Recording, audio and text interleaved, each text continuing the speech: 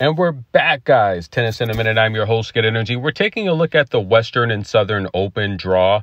And we're going to start things off with Kristina Buxa, defensive player, plays really well on clay, taking on Linda Fruhvirtova, who's a really good shot maker. But she's struggling this season. Her first full season on the main tour. She's got a losing record after an amazing season last year where she played a lot of ITF, got her first championship in India over I want to say Magda Linette in a match that Magda Linette she won the first set pretty easily. She was up a break 4-2 in the third set and blew it.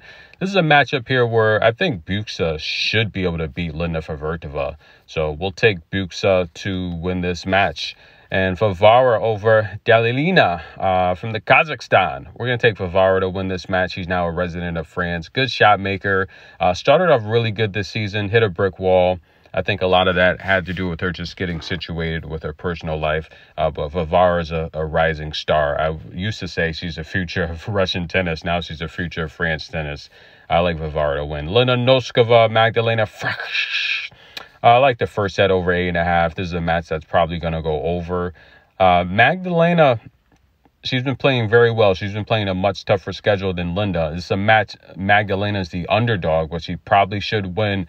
But I'll stay away from this one. I like the total over 8.5. Laura Sigmund, Elisa Cornet. This is another match that two older women. I see the first set going over 8.5. That's the pick there. If I had to lean for a winner here, both ladies are just way too inconsistent, to be honest with you. I would probably lean towards Laura winning this match, but it's a match Elisa should win. We'll take the over 8.5. That's a pick. Lauren Davis over Ann Lee. This is a matchup here where Lauren Davis she's just a better player. She should find a win to beat Ann Lee. Lauren Davis over Ann Lee is the pick.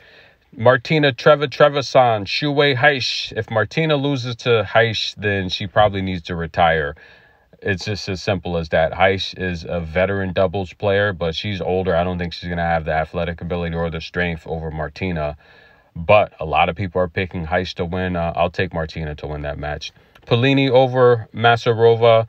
Masarova serves very well, and this is a matchup here she'll find herself in. If she's down, she'll probably be able to pull out a big serve. But I do like Polini to find a way to beat Rebeka Masarova. That's the pick there. Those are all the picks, guys. Tennis in a Minute. We'll be back. Stay tuned for more tennis coverage.